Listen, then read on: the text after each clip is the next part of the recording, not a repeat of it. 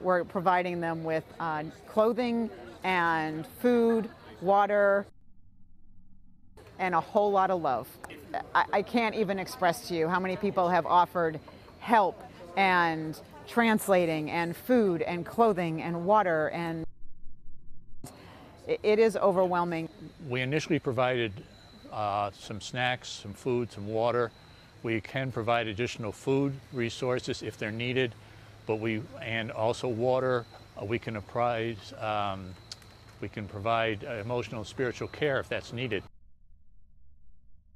People need to know that they're here legally. They're not illegal immigrants. Martha's Vineyard isn't exactly the proper place. It's a vacation spot. It's not really built to handle extra migrants. Yeah, Martha's Vineyard is very housing limited.